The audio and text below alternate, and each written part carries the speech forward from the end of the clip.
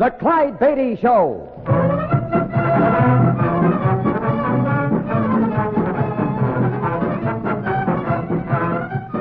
The world's greatest wild animal trainer, Clyde Beatty, with an exciting adventure from his brilliant career.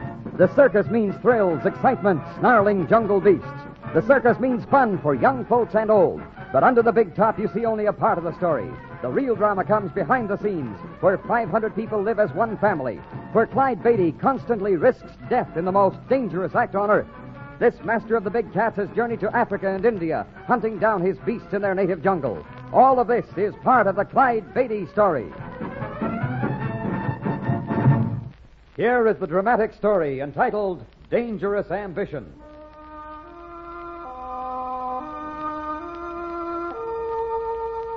Phoenix, Arizona was blistering under the mid-morning sun as my wife Harriet and I sat in my dressing room on the circus lot. Things were fairly calm and peaceful as we prepared for the second day of our two-day stand. But looking back, I realized it was only the proverbial calm before the storm. I've always prided myself on knowing the people who worked for me, knowing their virtues and capabilities, their faults and troubles. But that gets to be a full-time job when almost 500 people are involved. At any rate, I had no idea of the trouble that was to develop that day. But while I sat in my dressing room, the groundwork for plenty of trouble was taking shape over in the menagerie tent. All right, so what are you going to do, Hank? Just because you're gaga over a cute little tight wire walker don't mean you got to go around like a zombie, does it? You just don't understand, Corny. So because I'm a clown, I'm not supposed to know about such things? I've fallen for other gals, but Doris, well... Yeah, I know. Doris is different. Yeah, that's what I mean. She's wonderful. Yeah, but what chance have I got with her? Me, a cage boy, nursemaid to a bunch of lions and tigers. Well, you're also Beatty's gun boy. He's assistant outside the arena. You're a pretty important guy to him when his act's on. Oh, sure. Handing him fresh blank guns and whips, setting up the pedestals before the cats come in. Yeah, it's really something. Well, somebody's got to do it and do it right. Stow it, Corny. I'm not kidding myself. Doris isn't going to double-time it with somebody that isn't doing something big, like Darcy, for instance. Darcy, the daring young man on a flying trapeze yet. You gotta admit his act's a big hit, Corny. And he's in love with Doris, too. Now, what chance have I got against that kind of competition? Hey, look, Hank.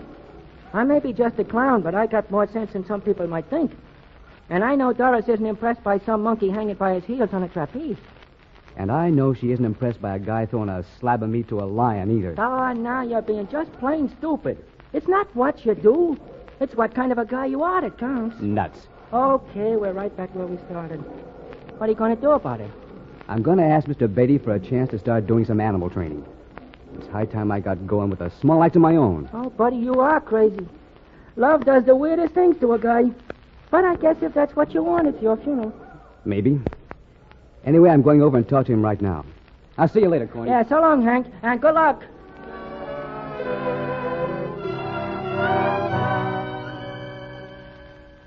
Well, I hope the crowd's as good today as yesterday, Clyde.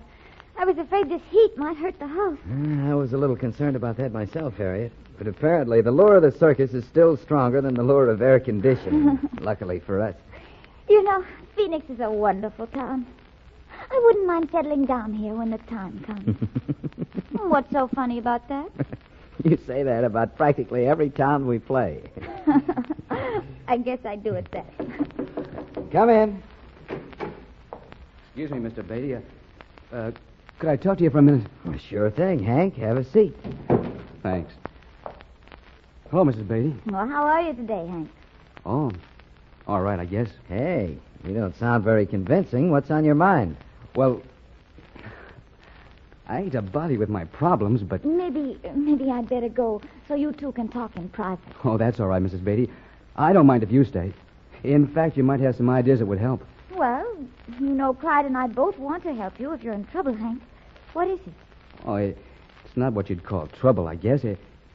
Well, I'm in love. You are in trouble then, Hank. Who's the lucky girl? Doris Murray. You know, in the tight wire act. Oh, sure. Why, you've got good taste, Hank. She's a nice girl. She certainly is. You're lucky. That's just it. I'm not lucky. Oh, I guess she likes me all right, but... Well, I couldn't expect her to fall in love with me as long as I'm just a cage boy. Well, I wouldn't take that attitude, Hank. After all, Please, Mr. Beatty, A girl like Doris isn't going to waste her time on some guy that's, well, not getting anywhere. Well, supposing you're right. How can I help you? I've been a cage boy for over 2 years now, Mr. Beatty. I learned a lot about the cats, and, well, I want a chance to learn the rest. I want to be a trainer. You're quite sure that's what you want, Hank? Well, yes, sir, I am. But, Hank, you must know the danger involved. Well, sure I do. But I'm not scared of those cats. Well, I could handle them if I had a chance. What do you say, Mr. Beatty? Well, I wasn't expecting anything quite like this, Hank. You've sort of taken me by surprise. I'll tell you what. I'll give it some thought, and we'll talk more about it later on. This isn't something you just rush into, you know. Well, yeah, but... Well, I've got to know soon. You see, my future, my whole life depends on your decision. Yes, I know. Your whole life.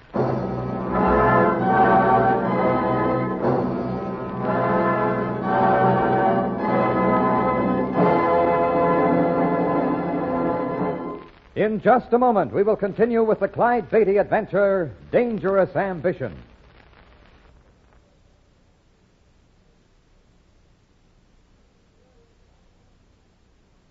Here is Clyde Beatty to continue our story.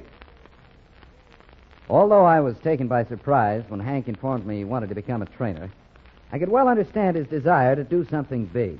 Love oftentimes furnishes the motive for such hopes, but, well, Hank's problem was not a simple one. Many things besides love were to complicate his ambition, things which I found myself unable to mention while he was in my dressing room. But after he left, Harriet and I discussed the situation. Poor Hank. It seems everybody has their problems, doesn't it, Clyde? Yeah, only his is worse than most. Well, what do you mean by this? If he's made up his mind to become a trainer, that's that, isn't it? I'm afraid that's what he thinks, all right, but he's put a lot of the load on my shoulders, Harriet. He wants me to show him the ropes and teach him what I know. Well, that's only natural. You know about all there is to know. And I can vouch for the fact that you're a good teacher. But you don't understand, Harriet. For years now, I've been on the lookout for a good prospect, somebody I could train to eventually take over my act. I'd be only too glad for somebody to benefit from my experience, but there's just one hitch to the idea. Oh? Meaning? Meaning, in all these years, I've never had a cage boy who had the natural ability and wanted to take it up. Oh, but Hank wants to do it, and he's certainly not afraid. I know. In fact, I'm afraid he isn't afraid enough. He just doesn't have the right temperament for it. Oh, I hadn't thought of it just that way. But I guess you're right. I know I'm right.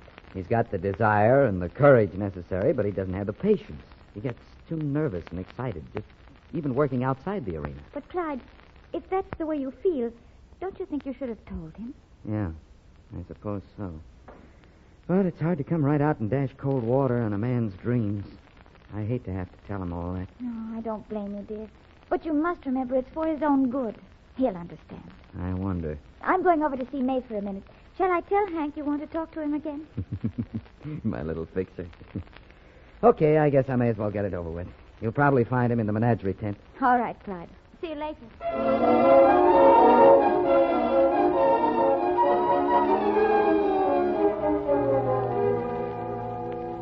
Sure, Doris. He's going to give me my big break. Going to let me learn the trainer's business. What do you think of that? Why, I guess it's fine, Hank, if that's what you want. If that's what I... Of course that's what I want. You don't think I'm going to be a cage boy forever, do you? No, but gee, it doesn't Why, seem... someday I'll have an act of my own, and... Well, Beatty can't go on forever, you know. I might even get to take over his act in a few years, be a headliner myself. Why is that so important, Hank? I didn't know you felt that way. Can't you guess why I want that? Why, everybody wants to do something big and spectacular. But, well, I've got a special reason. Oh, here you are, Hank. Hello, Doris. Hi, Miss Beatty. Oh, pardon me for interrupting, kids, but Clyde wanted me to ask you to stop by his dressing room when you have a minute, Hank. He wants to talk to you about that, about what you discussed earlier. Oh, sure. I'll go over now. Thanks, Mrs. Beatty. I'll see you later, Doris. Bye, Hank. Big lug. Do you know what he wants to do, Miss Beatty? Yes, I'm afraid I do. How do you like that? I start falling for one of the few guys in the circus that doesn't have his neck stuck out to here. And he gets the bee in his bonnet to be a wild animal trainer. I give up. Are you in love with him, Doris? Yes. Yes, I guess I am, Miss Beatty. And you wouldn't want him to become a trainer? Heavens, no. That'd spoil everything. Oh, I don't think I could take it. Being married to somebody in that kind of work. Knowing any day he might be... Oh, I'm sorry, Miss Beatty. Oh, that's all right, Doris. I used to feel exactly the same way. Sometimes I still do. But Clyde and I have an understanding. An understanding? Yes. We never discuss the danger in his act. In fact, we've almost reached the point where we don't think about it.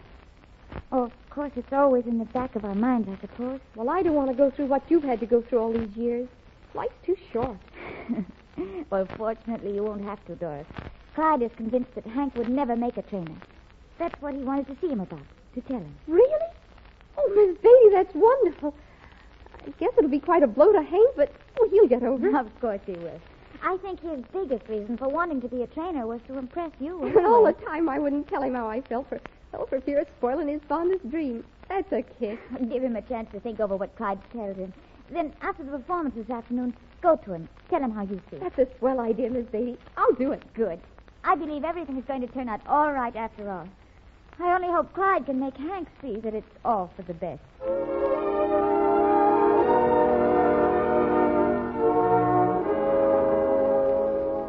Believe me, Hank, it hasn't been easy telling you this, but I felt I had to be honest with you, and, well, that's the way it is.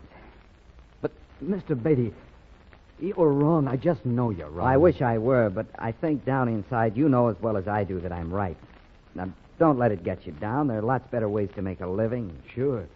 But I noticed you didn't take them up. You've got me there.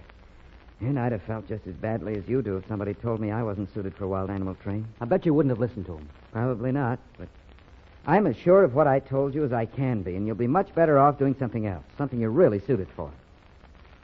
Well, if that's your final decision, I guess there's no need for me taking up any more of your time, Mr. Beatty. Sorry, Hank, but that is my decision, and I'm glad you've taken it so well. Yeah. I'll see you later, Mr. Beatty. So long.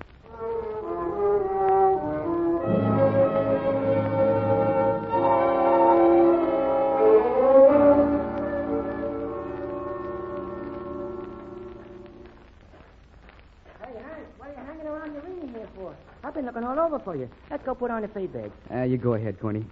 I'm not hungry. Hey, you look lower than a midget instep. What's eating you now? Nothing. Come on, sport. Tell Uncle Corny what's up. Well, all those big plans I was talking about this morning. You know about being an animal trainer? Mm-hmm. Well, it looks like I'll have to find myself another circus if I want to get into that. Oh, the boss man lowered the boom, huh? Yeah. But in a nice way. Told me I wasn't cut out to handle the big cats. Well, Beatty ought to know if anybody does. Yeah, I suppose so. Only I don't give up easy, Corny. What do you mean by that?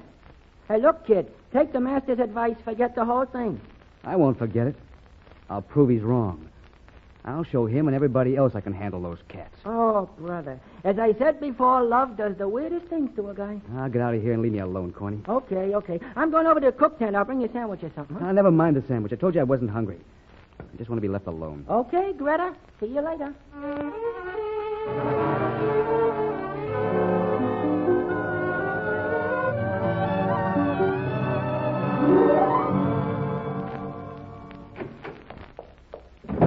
I'm glad you're still here, Clyde.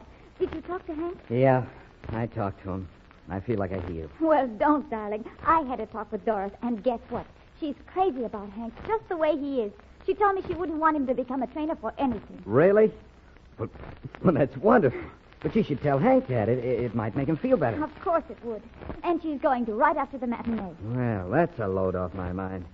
If he's as much in love with her as he seems to be, that'll be just enough to make him forget he ever wanted to train lions and tigers. How did he react to what you told him? Oh, he took it pretty well. He was hurt, no getting around that. But he's smart enough to realize I was only trying to save him a lot of grief. Oh, I'm glad he took it that way. So am I. Hank's a good boy. As a matter of fact, I've been thinking of working him into something bigger and better anyway. I might put him in charge of a rigging crew. Oh, I'll bet he'd like that. And so would Doris. Mr. Beatty! Yes, come in. Hey, Mr. Beatty, come quick. It's Hank. Well, what's the matter? What is it? Hank's let some cats in the arena, and he's in there with them trying to wake them. What? Come on. Clyde, hurry! He'll be killed.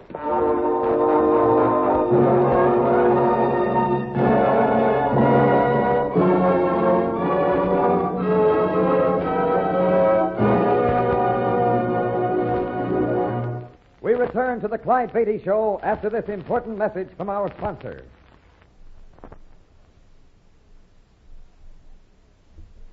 And now, back to Clyde Beatty and his story, Dangerous Ambition.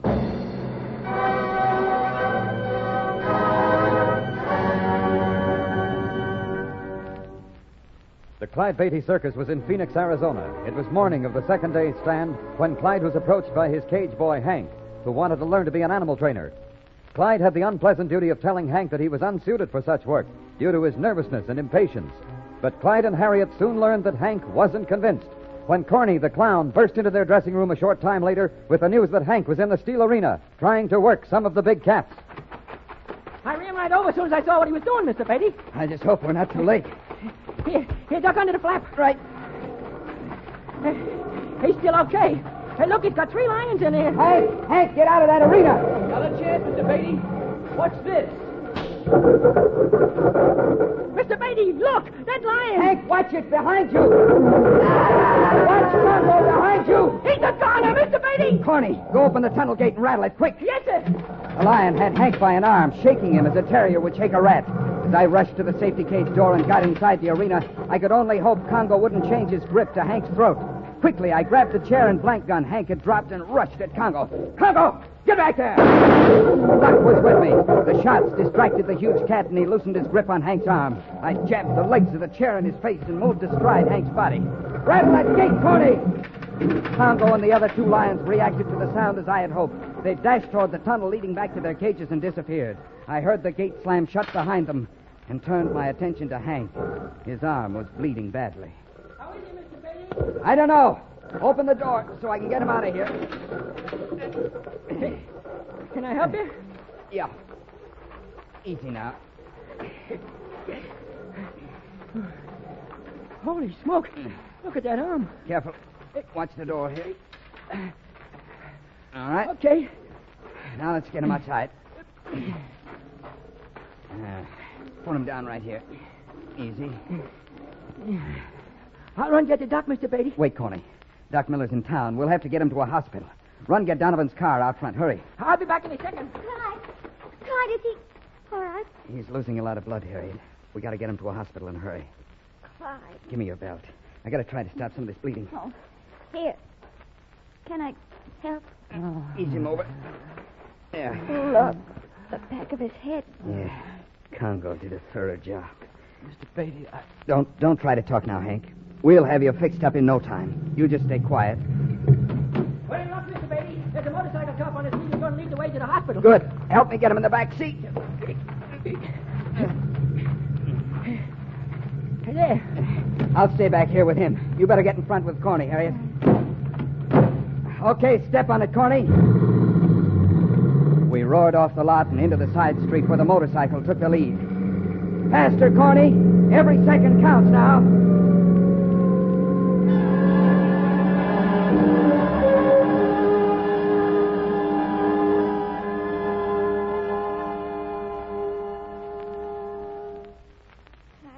It's been almost an hour since we got him here to the hospital. Why don't they tell us something? They will as soon as they can. Maybe it's worse than I thought. Oh, poor Hank. I never thought he'd do anything so foolish. Neither did I. I guess he just wanted to prove to himself and everybody else that he could handle the cats. Mr. Beatty? Yes. Oh, Doctor, how is he? Now, he's going to be all right. Oh, thank heaven. Yes, and we can thank your husband, too, Mrs. Beatty. If he hadn't applied that tourniquet above the severed artery in the boy's arm, I'm afraid he'd have bled to death. What about the head wound, Doctor? Fortunately, it was only a laceration, not too deep. Few stitches took care of it. And his arm. It'll be okay. He won't... No, he won't lose it, if that's what's worrying you, Mr. Beatty. It'll be as good as new before too long. Oh, that's wonderful news, Doctor. Is he conscious? Yes, he's fully conscious now. Although still suffering slight shock, of course. Would you like to see him? Would it be all right? Oh, yes. Follow me. I'll show you his room.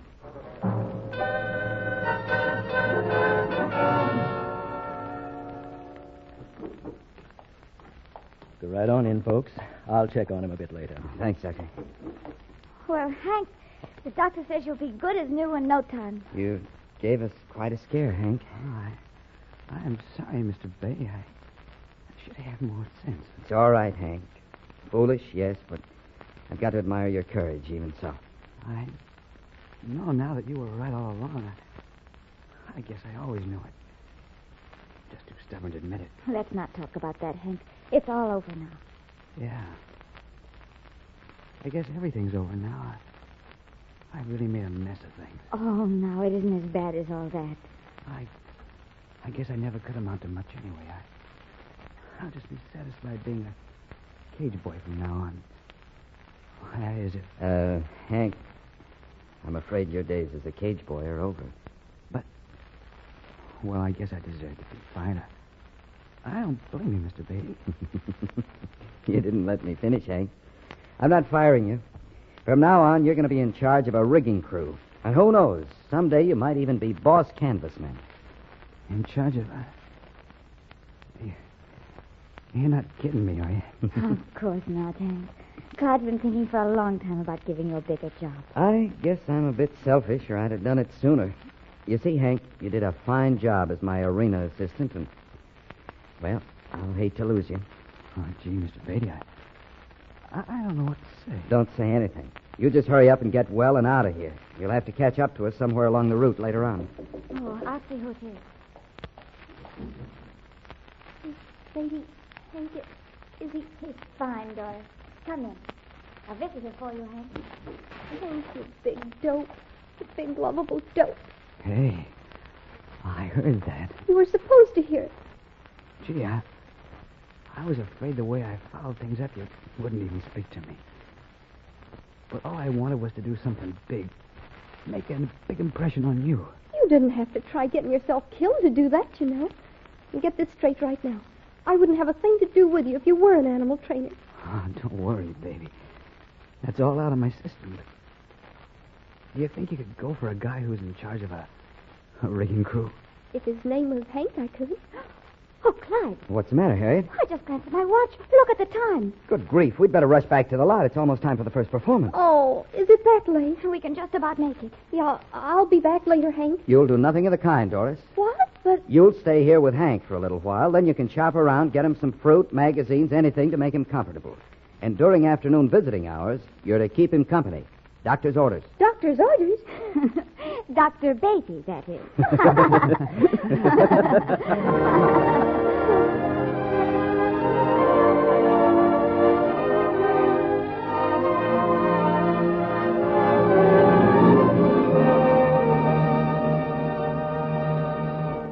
Clyde Beatty will be back in just a moment with an exciting preview of next week's adventure. But first...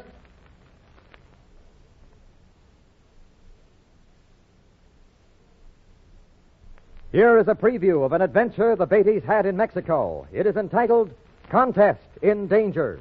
I still can't understand what got into Anna May. I've been a mother to that elephant, and still she charged me today. Mm-hmm. It almost seems like she was blaming me for Conchita getting poisoned. Seems our troubles always come in bunches. Here we come to Mexico, thinking it'd be a real holiday, and... Clyde, you're not listening to me. Something's on your mind. Is Conchita worse than you let me know? No, but I talked to Dr. Ames on the phone. Oh? The poison that made Conchita Lopez sick was potassium cyanide. Potassium cyanide? A trace, not a dangerous amount. And Harriet... Yes, Clyde? Potassium cyanide acts instantaneously. But Conchita said she drank the coffee 30 or 40 minutes before her attack, and nothing else after that. That's right, Harriet. Potassium cyanide, a trace, not a dangerous amount, taken at the last moment. That means that Conchita Lopez poisoned herself.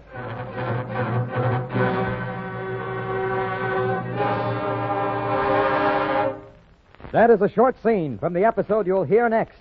Contest in Danger.